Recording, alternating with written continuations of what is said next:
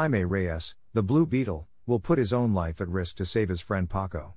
But that doesn't stop Paco from becoming Blue Beetle's archenemy. Blue Beetle defeats a cyborg threat and starts feeling sick. Jaime removes part of his armor.